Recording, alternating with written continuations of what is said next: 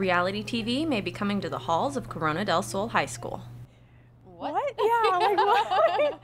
What? Are you serious? Like, The jock, cheerleader, and science genius would be spending some of their high school lives on TV. The show is called American High School and would follow the lives of 7 diverse Corona del Sol students.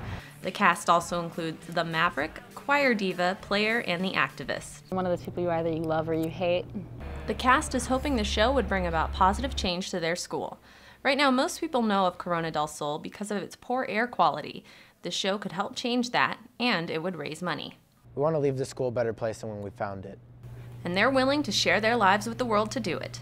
It's your life and people are going to be like looking into it, I guess. There's always the fact that something could get out there that you don't want exposed about yourself, but I guess that just comes with it. Math teacher and creator John Gu is working on getting the show sold. He's created a trailer and website to promote the show.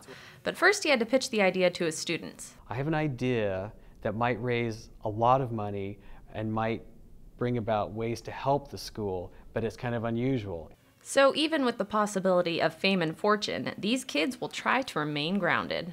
Everyone's watching. It kind of makes you question a little bit more why you're doing what you're doing and what your passions really are in life.